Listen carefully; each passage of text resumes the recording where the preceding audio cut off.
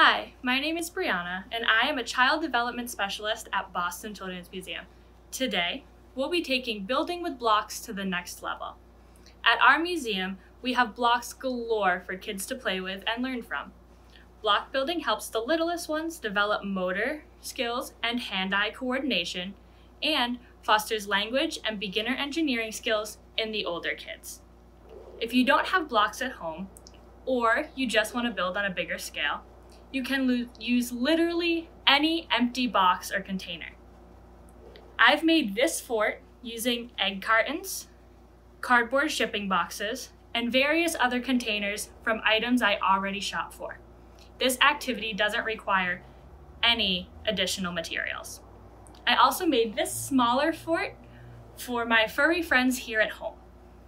Even if you don't have free roaming pets around, you can build structures for your stuffed animals or for other toys. You can build anything you and your little ones can come up with: cities, spaceships, or cars.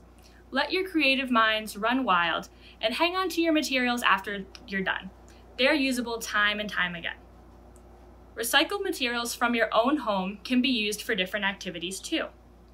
Another example is to use them as materials for crafting or artwork. I used a soda can, some straws, some newspaper, and craft materials I had at home to make this flower arrangement. With some glue, scissors, and craft supplies or spare items, boxes and containers can become works of unconventional art. Depending on the ideas your littles come up with, or the materials you have, adult supervision may be needed while you craft. So grown-ups, put on your crafting clothes and get artsy with the kiddos. Remember to keep checking our Facebook, YouTube, and Instagram for more fun videos of at-home activities over the next few weeks. Thanks for watching.